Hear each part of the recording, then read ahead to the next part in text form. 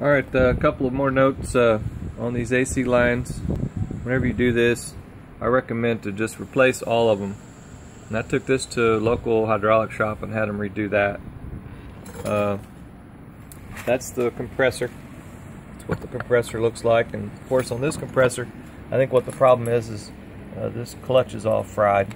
But I'm replacing the whole thing no matter what. That's it. I'm not going to mess around with it.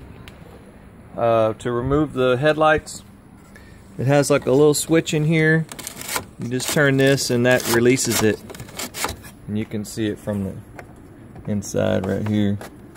Just flip that little switch and pull it out. It's kind of tricky to get out. Sometimes if you spray some soap or water in there, that'll help. Here's a look at what the other side looks like. Here's what that fender looks like. Inside of the fender. You take it off. You gotta take all those screws out of the top. And then it's got the couple of screws that go in from the inside of the inner fender. There's one here, one here, one here, and there's a bracket. That's the driver's side. I just unclick the turn signal lights.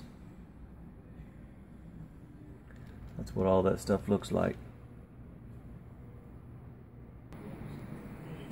And there's the new compressor. That's what it looks like. Expansion valve and dryer. On these newer ones, it's got a plug on there. It's supposed to drain the oil out of it and add the recommended amount of oil. There's another one of those hoses. See, they just welded a new fitting on there and changed out that hose with just a regular over-the-counter AC hose instead of a VW unit.